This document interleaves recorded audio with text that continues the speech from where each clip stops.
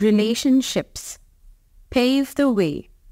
Let's talk about relations of your father's and mother's families. You call your paternal grandfather as Dadu. You call your maternal grandfather as Nanu. You call your paternal grandmother as Dadi. You call your maternal grandmother as Nani. You call your father's brother as Chachu. You call your mother's brother as Mama. You call your father's sister as Bua. You call your mother's sister as Masi. You may have some other relations. Ponder and make a list on the same below. Let's begin. A family is a group of people who live together and are related to each other. Relations in family.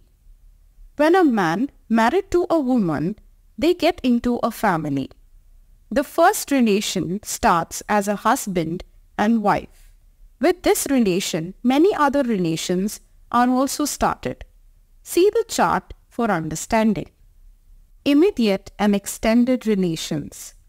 Immediate family members comprise of parents and children living together in a house. On the other hand, extended family members comprise of uncle, aunt, cousins, nephews, etc. These members may or may not live in the same house where you live with your parents. Mother and child relationship. Out of all, the beauty lies in mother and a child relation. A baby develops inside the womb of its mother.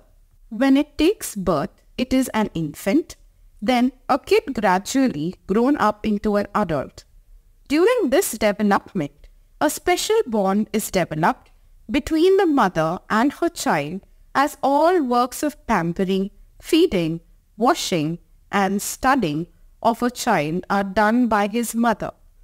A mother takes all pains to look after the child and turn him into a responsible adult. Similarly, animals also produce their young ones and share a similar bond, like baby elephant holds its mother's tail to follow her and a kangaroo carries its baby in a pouch. You must know, some couples do not have a child. Either they adopt or foster a child to satisfy their parenting needs. In adoption, couples become legal parents of a child and look after him for lifetime, while as fostering implies sending money, clothes and necessary items to orphan children, and such parents are called foster parents. Family gatherings.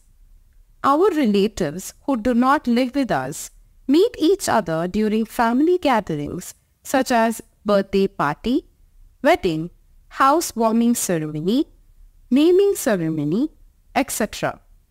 These gatherings not only provide opportunity to meet with relatives, but also help us to learn about the values and traditions of our family. Family values. Each and every family has values which are related to their culture and traditions.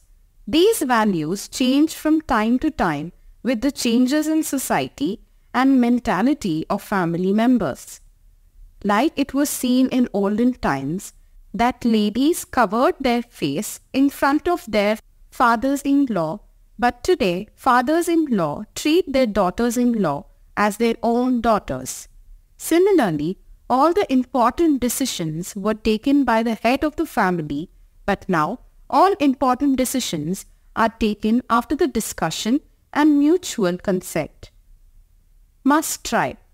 It is said that a family is the first school of every child. Elaborate this viewpoint by giving examples about what exactly you learn from your family. Note, word counts 100 only.